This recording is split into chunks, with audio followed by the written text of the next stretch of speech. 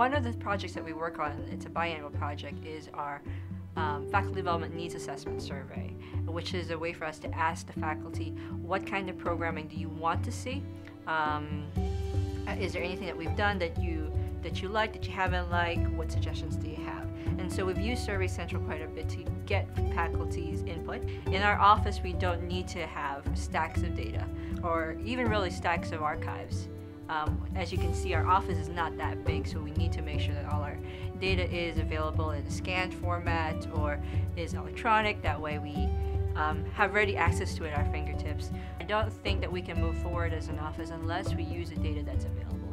And the truth is, at Eastern we have access to so many things. I don't think there's any way we can be cutting edge without technology.